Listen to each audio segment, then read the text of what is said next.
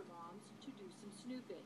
At some point, someone must have come to inform you that Chris Butler was a con man. What was your reaction? Well, I didn't really have a strong reaction because I didn't know him that well. I focused on the women because they were what we were interested in. I just think sometimes greed takes over and common sense goes out the window. Just what was fake and what was real about Butler's PI Moms operation depends on who you talk to. Carl Marino says it was a little bit of both.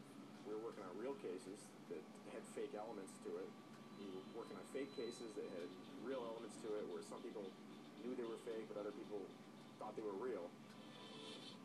But according to PI Mom Ami Wiltz, who now runs her own PI agency in the Bay Area, if Butler was manipulating cases to beef up the reality TV show, she was not in on it. And did you work any cases that were specifically for the show? Yes, I did. And were those legitimate cases? To my knowledge, they were. I was never told otherwise. No one ever told me that they were fake. To my knowledge, even today, those were real cases that we were working.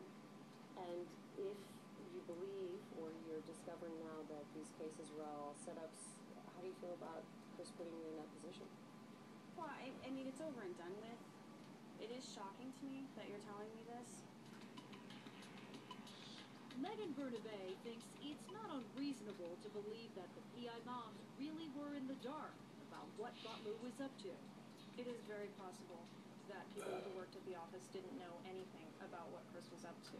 And you can just say, He let people in on things as he chose, and if he didn't choose to let you in on what he was doing, then you would have no way of knowing. do you think you did anything wrong, Chris? Despite repeated requests from 48 Hours, Butler, who is now free on bail, has refused to talk about the charges against him, letting his statement speak for him. Where on a number of occasions he blames Norm Welch. So, does it follow the thought process of a narcissist or a sociopath, the fact that Chris Butler is now blaming everybody else? Oh, 100%. It's never their fault. It's never something they did. They're always the victim. Chris, you sorry about what happened? The only thing they're ever sorry for is getting caught. As for Norm Welch,